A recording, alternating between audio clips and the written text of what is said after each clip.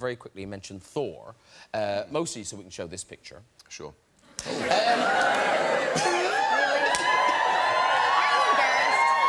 Why would you be embarrassed? Like, God. It just looks like a lot of dieting and exercise to me. I'm like, oh, thanks, no. But also, now, apparently, is this true that people... This is odd. So people come up to you and they want you to tell a specific joke. Oh, they just come and tell me Thor jokes. Oh, I so see. They yell Thor lines and stuff. Okay. Like, So, yeah, go. you know, the joke about the Thor spends a night with this woman and the next morning he says, I have to tell you who I am. You know, I'm Thor. She says, you're Thor, I can hardly walk. It's a good joke. It's a good joke, ladies and gentlemen. It's good the first time, the next 27 times. You know? Why were you in prison, Chris? My turn. My turn. And, well, I go to prison. So, no, I was researching a film.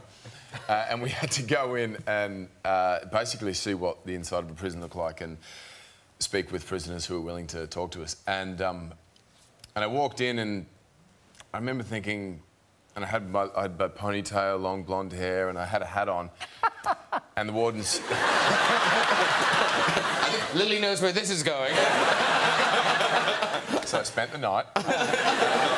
And the warden said, you can't wear your hat and so on. And I said, oh, OK, no worries. And I thought, oh, shit, they're gonna know who I am. Then I thought, oh, no, they don't get Thor in here. They're not going to watch movies. And I don't know, I've never been to prison.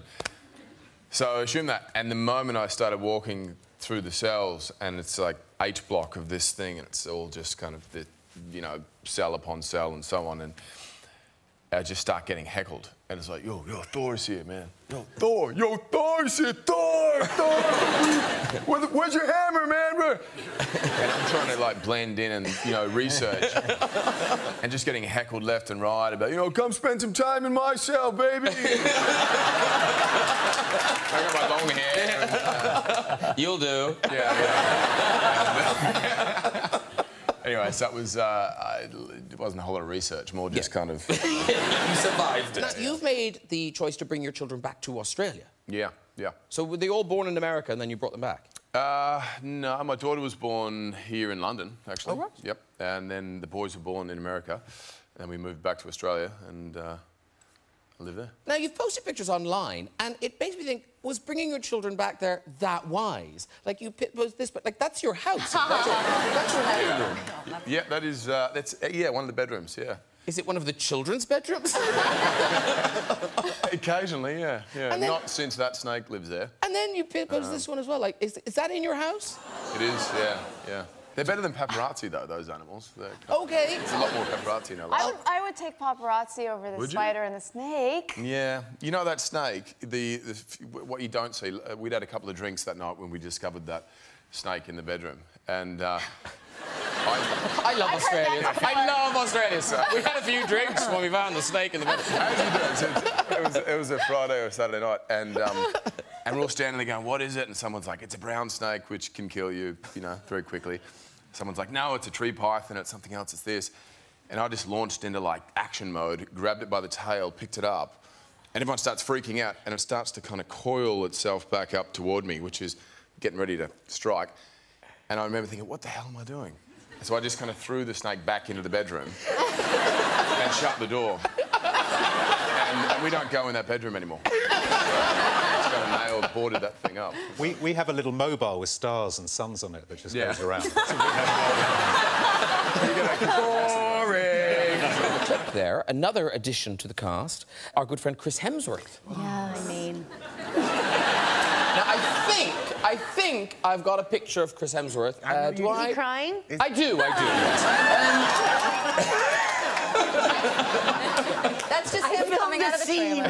It's him coming out of the trailer. It's too much. It's crazy, isn't it? I just, at a certain point, I thought, I have never rooted for someone maybe to be just an unbelievable jerk. Yeah. I just needed something to be wrong with him. And there was nothing.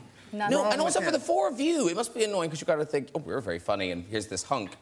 He's annoyingly funny. Hilarious. It was weird. We were like like, did you bring writers or something? Just like, he was killing it, like killing He was it. funny like a guy that had to fight his way off the playground his whole life, and he had to be funny so he didn't get his ass kicked.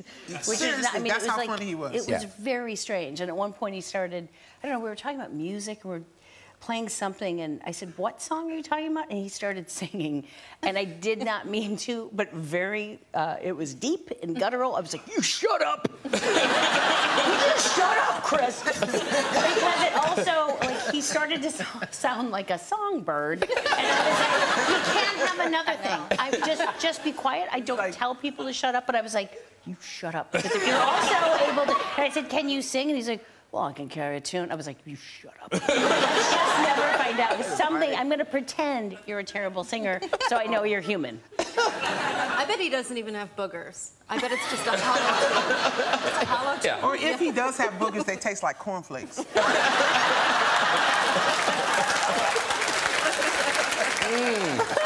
Crispy like that, too. Yeah. Sweet, guys. Like Frosted Flakes. Oh, my God.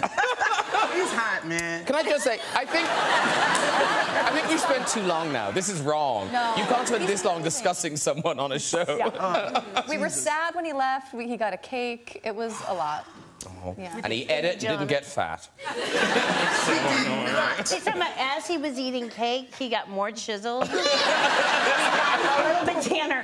But weirdly, I didn't have any cake, and when he was eating his pie, I had gained like 6 pounds.